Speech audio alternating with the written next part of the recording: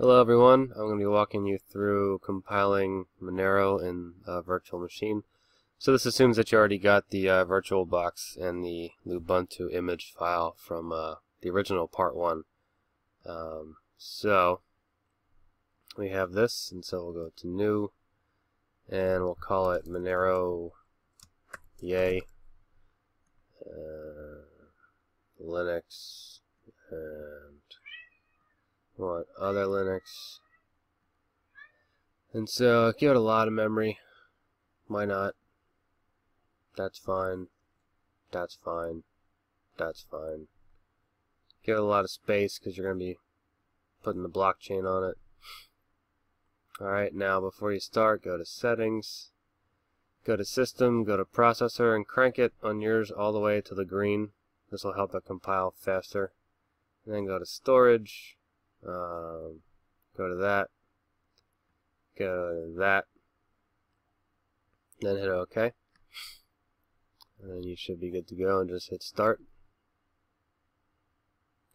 And I'm going to pause it while it's doing this to save me time in the recording. Okay, well, English, whatever you want, hit Enter. Then go to here, go to, you can install it and then work from there. And I think the first video explained how to install it. I'm just going to do it live, so I don't got to wait for it to install. So it's going to boot up, and I'll pause it. Okay, so it has booted up, and so it's this weird kind of full screen thing. So now we're in here. You want to get the instructions for how to compile, so we'll go to the web browser, and it will take a while to load the web browser. Still don't know why Ubuntu takes a while to load the web browser. Alright, now let's see if we can make it to Ginger Ale Monero compile. Let's try that. Oh, I got the videos. Alright, let's go there. Came in. Came in. No. We want the Bitcoin talk.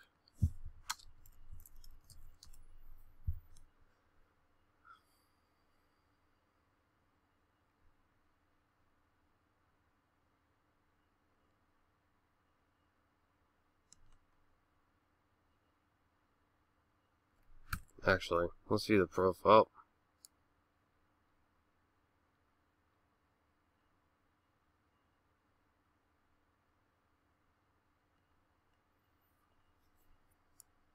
Basically, need one of my posts where I have. There we go. Compile instructions. Alright. So, make your way here where you have all these things. And you can just copy and paste into the terminal. And so we can get to a terminal by hitting Control-Alt-T. So by hitting Control-Alt-T, or going to terminal. And of course, it's all the way up there. Alright. And then to paste into the terminal, you just hit Shift Insert.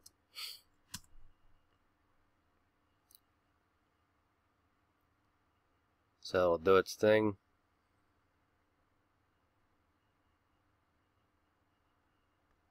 Alright, and it's done. So Control C the next guy, Shift Insert. That'll do its thing. Okay, so we're back. So I ended up having to use a different ISO because the one I had used was old. But I got it to work. So now we copy this and paste it into here. And that will do its thing. So I'll pause it. Okay, that finished. So that was that. Now I'll do this one. And so this is cloning the current Monero head. So this is the main repository, and yep, that's doing its thing. Alright, that's done. So now we do cd bit Monero or cd bit that, hit tab, it'll autocomplete. And now you can type make. So I know that I have 2 threads that can compile, so I'll do make J2 to make it compile faster.